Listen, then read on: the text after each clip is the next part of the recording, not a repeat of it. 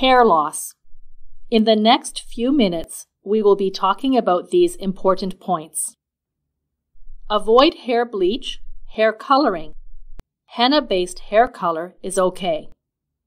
Avoid any harsh chemicals and extreme heat to the hair. Consider purchasing a wig if you choose. Your cancer medications may cause some hair loss or hair thinning. Generally, this can be noticeable within 2 or 3 weeks after you have started treatment. You may sometimes experience soreness in your scalp as well. It is very uncommon to have full hair loss. Your new hair growth may have a different color and texture. If you have a hairstylist or salon that you regularly go to, you may want to talk with them about your hairstyling options. The following are some recommendations to minimize or delay hair loss.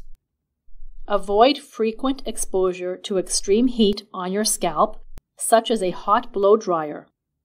Use a gentle, soft brush for your hair. Avoid hair products such as hairsprays, mousse, or gels that contain harsh chemicals to reduce chemical exposure. Avoid hair bleaches and hair colors with strong chemicals. Consider henna-based hair coloring if you wish to color your hair.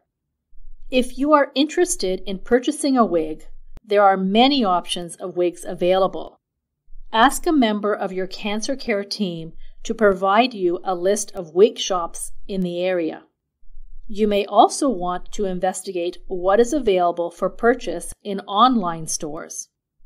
If you have private coverage, your insurance company may assist with some of the cost of a wig or other accessories.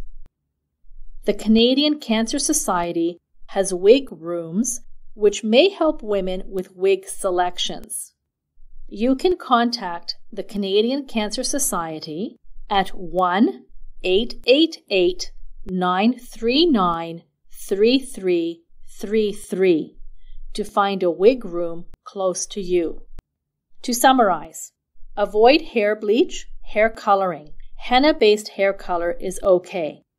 Avoid any harsh chemicals and extreme heat to the hair.